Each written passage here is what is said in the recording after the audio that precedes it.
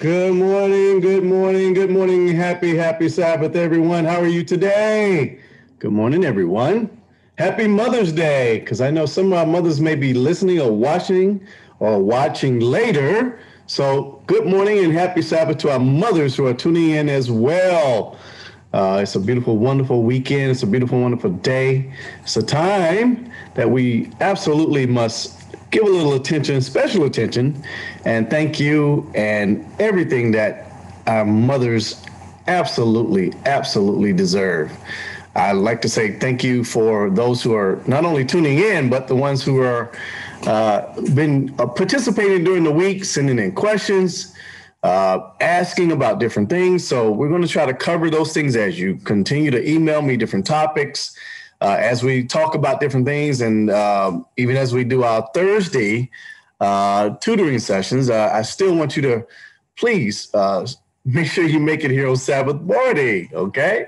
So again, welcome and good morning and happy Sabbath. I'm going to share part of my screen with you a little bit here. I've got to get it right. I've been fine tuning and a couple things have been going a little haywire and crazy. And so if for whatever reason, if we lose connection or if you drop off, please just log right back in. We'll be here. Okay. So if anything happens or anything goes out, just log right back in and we will be here. I've been having a great week. I hope you have as well. It's been wonderful. I've been spending time with my wife and her mother. And even last night, we were singing together. So it was a wonderful time. So hopefully you're doing the same things with your family, okay? All right, look, as we always do, let's get started and let's get a good prayer in, okay? I am recording, by the way, just to let you know today, because it's a good day and it's a special day. So hopefully you'll enjoy what we got planned for you. Let's pray. Dear Lord, thank you again, oh Father, for all that you've done for this week, keeping us, Father, and taking care of us and bringing us through. Now, Father, as we enter into Mother's Day weekend, Father, we say thank you for our mothers and thank you for all that they've done for us. The mothers that have gone on, Father, we still say thank you for all that they have done to prepare us for where we are today. Father, we say thank you for your loving kindness and your grace and help us to open up our hearts and minds to your word. In Jesus' name, amen. Amen. So look, here we go. Let's get started. If you can still see me out there, I'm back at it. I got my Oakwood hat on because school is about to be out. And for some people, you're going to transition and go into college. And hopefully, just maybe, Oakwood may be one of your choices. I'm just throwing it out there. Love the school. And so whatever you do, just try to pick your good Christian education to move forward on with your learning. All right, here we go. As we always say, I hope you got the app by now and you're reading the lessons ahead. So when we get to this point, there's no need to cover this because you've already read your lesson for the week, right? Hopefully you've already downloaded EGW app so that you can go and look at some of the other books that we also use. We use Spirit of Prophecy, Mind, Character, and Personality, Steps to Christ, Patriarchs and Prophets, all those things. A lot of those things are covered in our lessons, Desire Ages, which is part of what we're doing today, all covered on that one app. So if you got the app, you got the book, right? Also, like I say, want you to keep learning the books of the Bible as we go through. We're not going to cover Black History Month today. We may run out of time, so maybe next week. So we're going to change our format as we get more into the month of May a little bit, okay? So what we're going to do today, because I've been sharing with you all as I've been going along and reading each and every lesson, all right? I've been reading each and every lesson. So I've been highlighting my Bible as I show you my first screen, the key text and some of the other writings, right? I want you today, is there anyone prepared to show their Bible today? Anyone? Anyone? Anyone? Nobody's jumping in there saying, my Bible's all highlighted and I'm ready to go. I'm ready to show you, Brother B. Anybody? All right, maybe next week. Look, I want you to highlight your Bibles. I want you to study. I want you to get into the Word. So you get into the Word gets into you, right? So I want you to really start highlighting your Bible. So next week, I'm going to call you out by name, and I want you to be able to show me your Bible and what it looks like, all right? And I do see who's on, and I do see who's listening, so I know you hear me. All right, so next week, be ready to show your Bibles and what they look like, okay?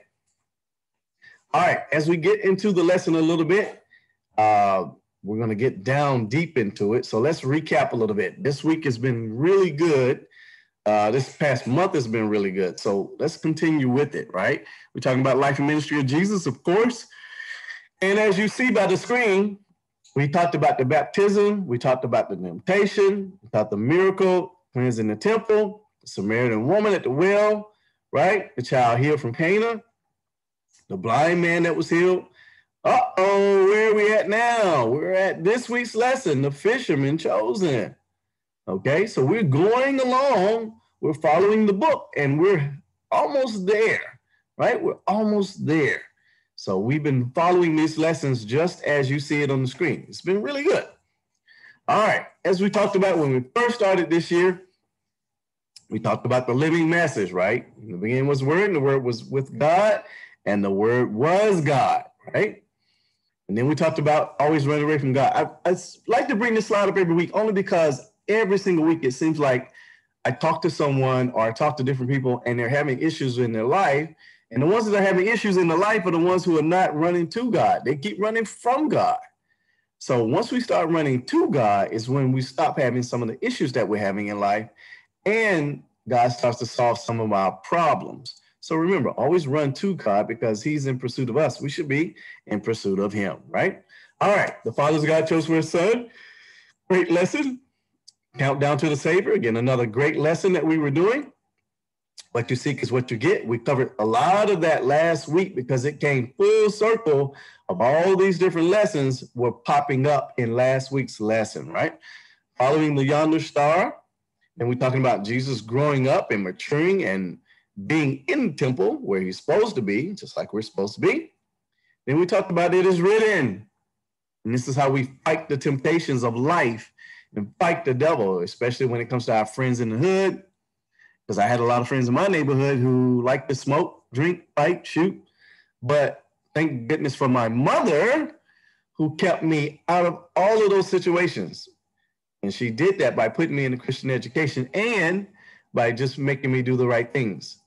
So I'm very thankful for my mother who kept me away from a lot of stuff, basically because of what is written, okay? Again, we talked about the temptation of Jesus. We talked about celebrating with Jesus at the wedding feast, right? We talked about Philip and Nathaniel when they said, come and see. I think we found him. I really think we found him, right? We talk more about the temptation of Jesus, and we also talk about this slide every week, right? Because there's all these temptations out there. But remember, at the wedding feast, Jesus didn't turn the water into liquor. He turned it into fresh grapefruit juice, not liquor.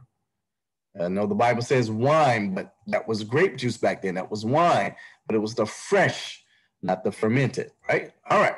We talked about Jesus's all-star team, his all-star lineup, and we're going to talk about a couple of them today. We're going to talk about Simon Peter, especially, right? We're going to talk about him today. Show reference in my house, right? This was where Jesus was upset when he came to the temple and everybody's selling stuff and outside making money instead of being inside worshiping, right? And we talked about being born again. This is where Nicodemus was trying to figure out what Jesus was actually trying to say and what he meant by being born again, right? So we had some great, great lessons. Then we talked about come and see. And this was again, we're talking about come and see again. Have you noticed the theme, what we keep doing? The theme is almost the same. When somebody finds Jesus, what do? We're like, look who I found something. I found him. Look, come see. I'm serious. I think I found it. I found what we've been looking for. So he met the woman at the well. Remember the woman at the well, when she realized who he was, she dropped all her stuff. She dropped her pots and took off running because she had found him. And then what did she do? She ran back to town to tell everybody. And when she did, they came and they were also not only just healed, but they were saved. And they found out that they had found Jesus as well. All right. So I think that was one of the best lessons in the middle of all these lessons so far, of where how we can witness for Jesus. Once we find Jesus, we can witness for him. Then we talked about the nobleman's son, right? And how he had a sick son, his son was sick, and his son was healed the hour he first believed. And I think that's kind of the meaning of most of these stories as we go through them of how Jesus heals or Jesus comes through the hour that we first believe. So we have to not only read, but we have to believe. I know many of you have been baptized, and now that many of you have been baptized, do you still believe the same that you did when you were baptized? You have to really think hard about that. That moment that you first believed, is your faith just as strong then, or is it just as strong now as it was then? All right, moving along, because we got a lot to talk about today. Got a lot to talk about. Remember, we talked about different things that come from the Bible and people take them and make money from, right? We talked about Marvel Comics, The Walking Dead, to be absent from the body. It doesn't necessarily say it's present with the Lord. It says, I'd rather be, but I know people take that and twist it, right? All the time. And then I'm going to skip that slide. we're going to get some other ones. Another one that said, be fruitful and multiply. And the Bible does say be fruitful and multiply, but it wants you to do that after you're married. So before you're married, what does it say? Flee fornication. But once you're married, right? Once you're married, absolutely be fruitful and multiply. Take care of your family, be a good mother, a good father to your children, right? And don't end up on one of these shows that show us how life is not supposed to be. But we keep watching these different programs and thinking that that's how it's supposed to be. And it's not. God wants us to be happy. God wants us to have a great relationship with a good mother and a good father. And if we just follow that, we don't have to worry about all this other stuff, right?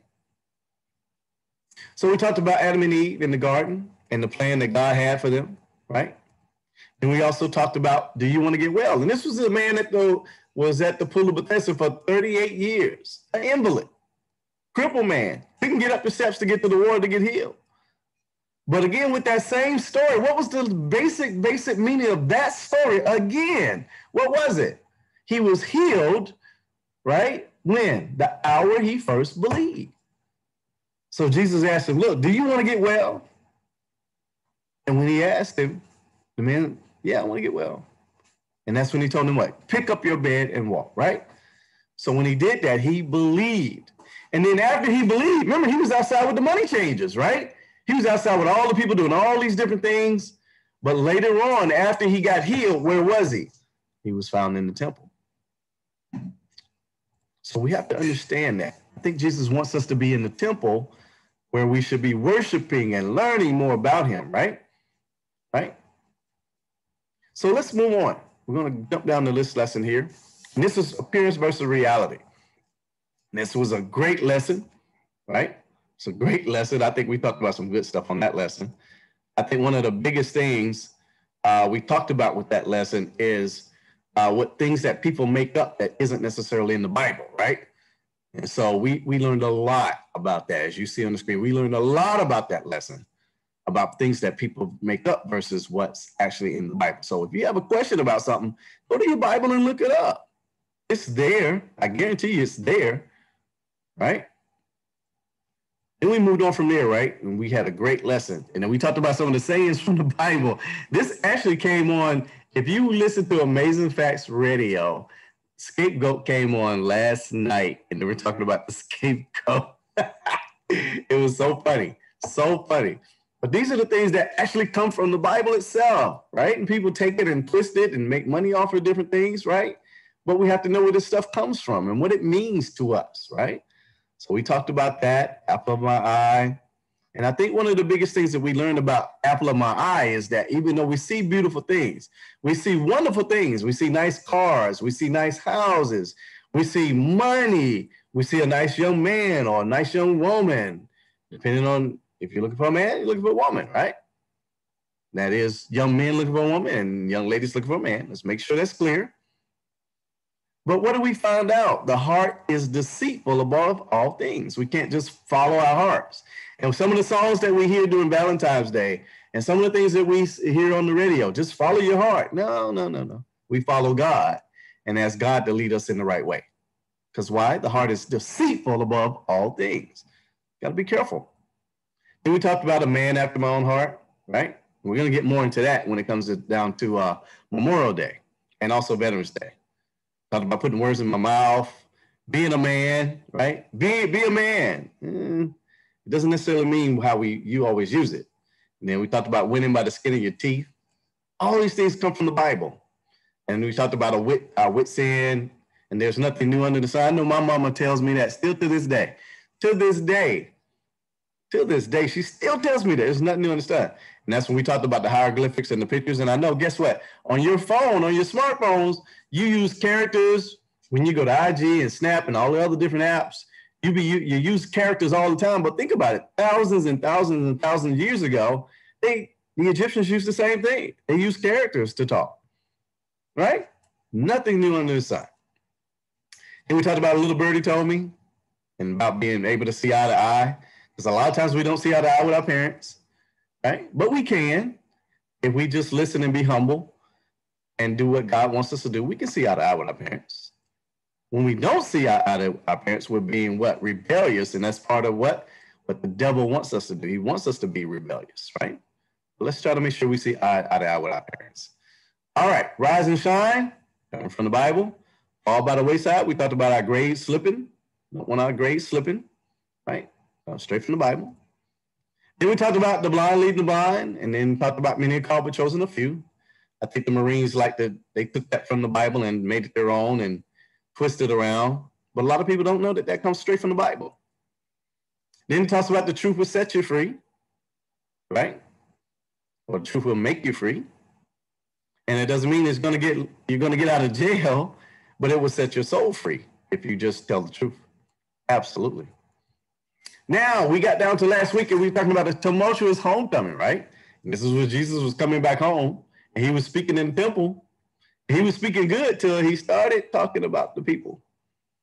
Because he had to let them know, look, you all are nice and you're doing great things, but you're treating the other people wrong. And they didn't like it, right? The Spirit of the Lord is upon me because he has anointed me to proclaim good news to the poor. He has sent me to proclaim freedom for the prisoners and recover the sight for the blind, to set the oppressed free, to proclaim the year of the Lord's favor. And a lot of people he was talking to were in the temple. They were people, rich people in the temple, running the temple, right? But they didn't want to hear about the poor and the blind and all the things that we're supposed to be doing and the people we're supposed to be helping as Christians, right? They want to do it their own way. So we got through that lesson. It was very, very good. And then we're going to start with today's lesson, right? And this lesson, I am a follower. And I thought about that wonderful camp meeting song, as I call it.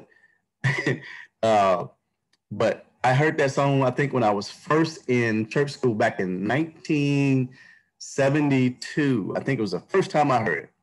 And then I heard it at Ephesus Junior Academy years later. And I love that song. But it fits so much perfectly into what we're talking about today, right? So let's start our lesson. And here we go. We're going to start this lesson. It's going to be a good lesson. And I think you're going to really learn something from it and make you check yourself and see if you really are a follower of Jesus, right? So let's get started. Key text. It says, Simon Peter fell at Jesus' knees and said, "Go away from me, Lord. I am a sinful man." And Jesus said to Simon, "Don't be afraid. From now on, you will fish for people." So they pulled their boats up on shore, lifted everything and followed him.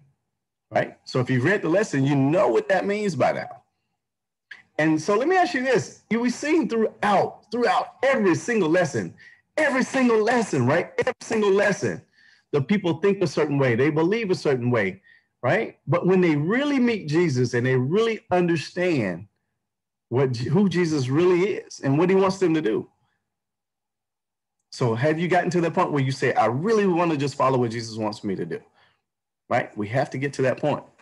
And then the flashlight says, they were humble and unlearned men, those fishers of Galilee, but Christ, the light of the world, was abundantly able to qualify them. Let's go back. Read that one more time.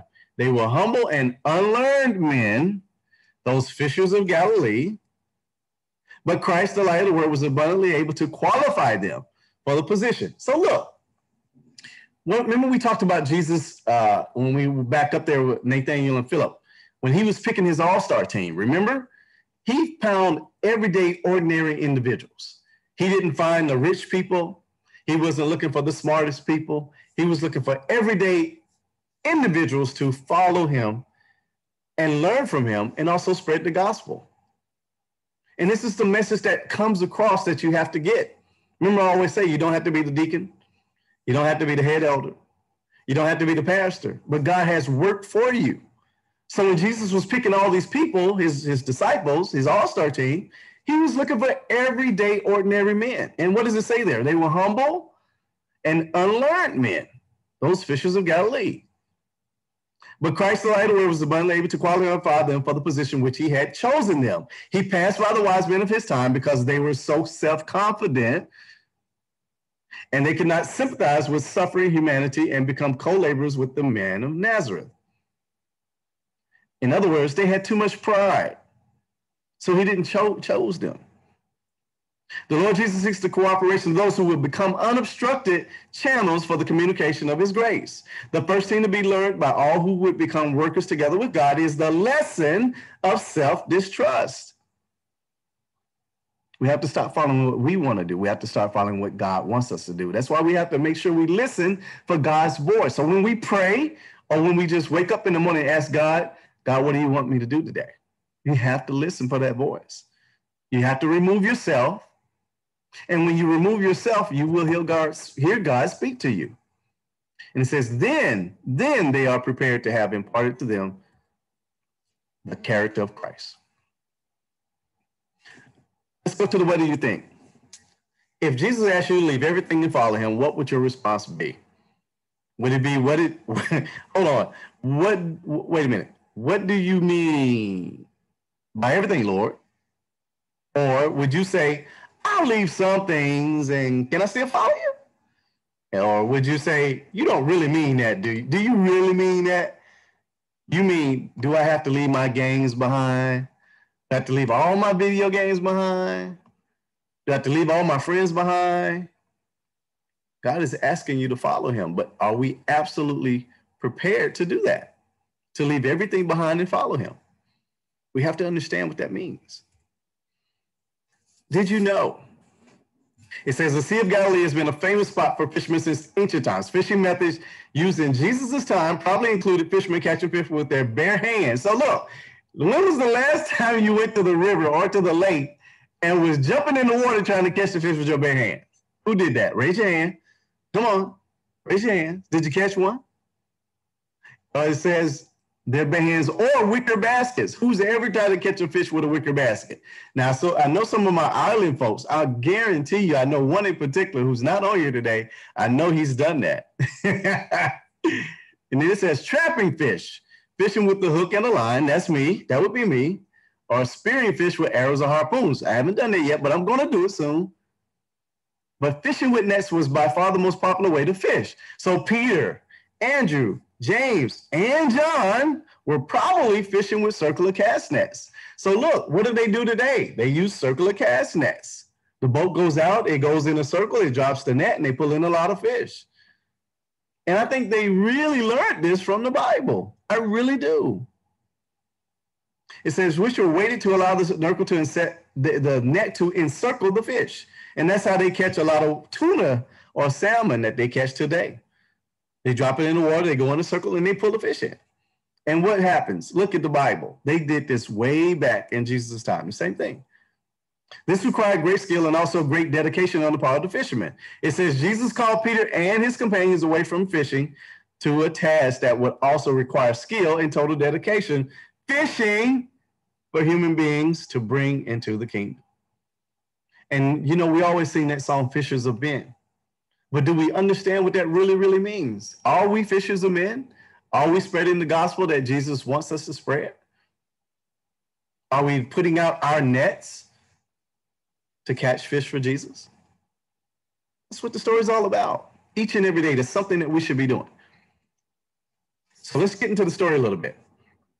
Because I like this story a lot, because it tells a lot about how we understand and what we truly believe. Do you really, really, truly, truly believe? And are you willing to fish for Jesus?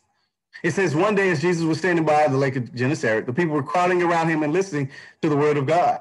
He saw at the water's edge 2 boats left there by the fishermen who were washing their nets. Now look, think about this. They had just pulled the boats in. They didn't catch anything all night. They're experienced fishermen.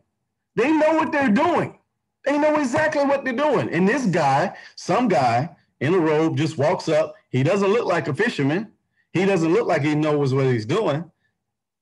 But he comes to us, you telling me, I fish all the time. Who do you think you are? You telling me? So he got into one of the boats, the one belonging to Simon, and he asked him to put out a little more from shore. Then he sat down and talked to people from the boat. So look, Jesus gets in the boat. He tells him, look, go back out. But as they're looking at him, he's still teaching to the people on the shore. They're watching him.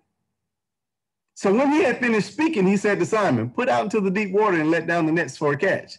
Jesus gets on the boat. He's still teaching to the people on the shore. So Simon's looking at him like, look, who are you? And he said, Master, we worked hard all night and haven't caught anything. You know why? Because I know what I'm doing. You don't have to tell me what I'm doing. I know what I'm doing. I fish all the time. Does that sound like us when we always say, I know, or I know what I'm doing, or I'm good? That sounds like us.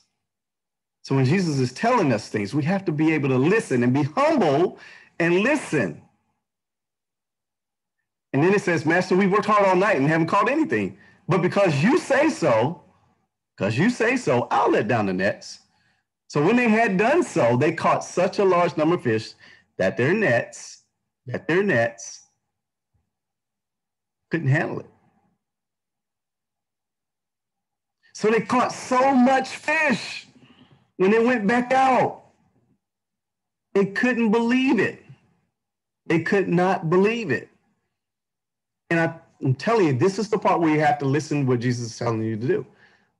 So when they went back out with their nets, they caught so much that their nets were bursting.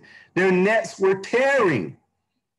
And this is the part where when they came back in and they really truly believed, and they said, this must be the one that was to come. And this is the point when they first believed. And when they really truly believed, and when they first truly believed, they let everything go. Remember, they fished all their life. They were professional fishermen. That's what they did. This is what we do. So the things that we do each and every day, are we willing to let that go and follow Jesus? Are we really, really ready? I think sometimes this is something that it comes across. It says, remember, sometimes Jesus answering your prayer is not Jesus answering your prayer. And I think a lot of times we want different things, and we want this and we want that. We want cars, we want houses, we want money, we want different things. And a lot of times, even the adults, Jesus blesses you, or Jesus answers your prayer by not answering that prayer. Because Jesus knows if he answers that prayer, it will take you away from the things that Jesus wants you to do. So think about that sometimes when your prayers don't come through, when you don't get the things you want. Jesus knows that if you get that thing, it's going to take you away. So what did the fishermen do? What did the fishermen do? They dropped all their possessions that they had and they followed him. So I say this lesson is so deep. We have to understand that. Let's go to the punchlines. Another disciple said to him, Lord, first let me go and bury my father. But Jesus told him, follow me and let the dead bury their own dead. The next one says that Jesus went on from there. He saw a man named Matthew sitting at the tax collector's booth. Follow me, he told me. And Matthew got up and followed him. Then Jesus said to his disciples, whoever wants to be my disciple must deny themselves. And remember, this is what we just read a second ago. You have to deny yourself. You have to deny yourself of the things that you want. You have to deny yourself of the things that you are trying to do and put Jesus first. And he said, you must deny yourself and take up the cross and follow me. And that's what says Jesus answered, if you want to be perfect, go sell your possessions and give to the poor, and you will have treasure in heaven. Then come follow me.